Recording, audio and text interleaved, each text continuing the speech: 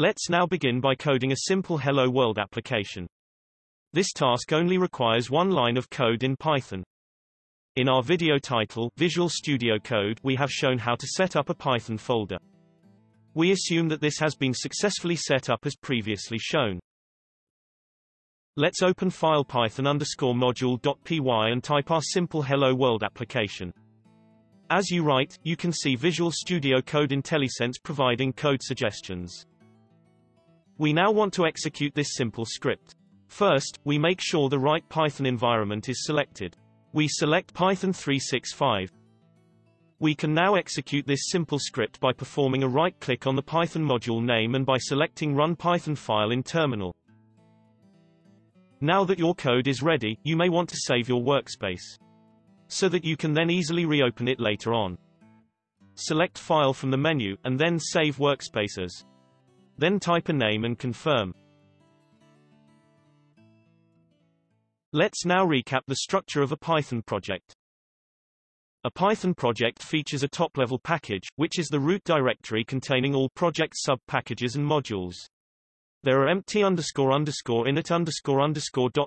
files telling Python what subdirectories contain modules. Mind that it is not a good practice to use the same name for packages and modules. Our original Hello World application featured a single line of code. Let's now consider a slightly more sophisticated implementation. In line 1, we define a function hello_msg that returns our Hello World string. This function is called in line 5 by the print statement.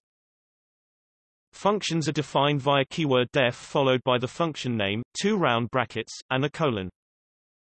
The body of the function is the set of statements that are executed when the function is called. In Python, a 4-space indentation is used to identify statements that belong to the body of the function. In our case, statement return Hello World in line 2. Python modules can be imported into other modules. If module hello_world.py is imported, the if statement in line 4 makes sure that the code in line 5 is not executed. Let's demonstrate this on a practical case. We create a new module new_module.py in package python_project. From module python_module in package python_package, we import function hello_msg. We can now invoke this function as if it were defined in module new_module.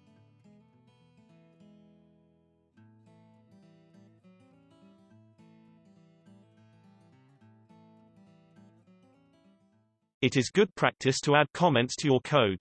This makes it easier for other people to understand the structure and the purpose of the code. Comments can be inserted by typing a hash followed by the comment text.